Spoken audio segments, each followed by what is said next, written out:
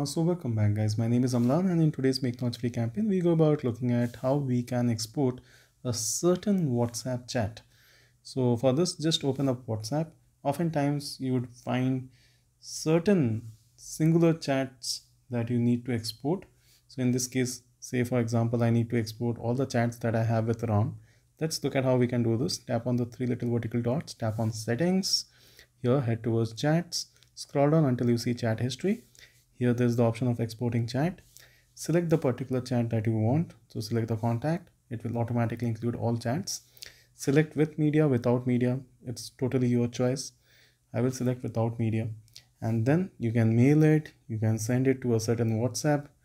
So the choice is absolutely yours.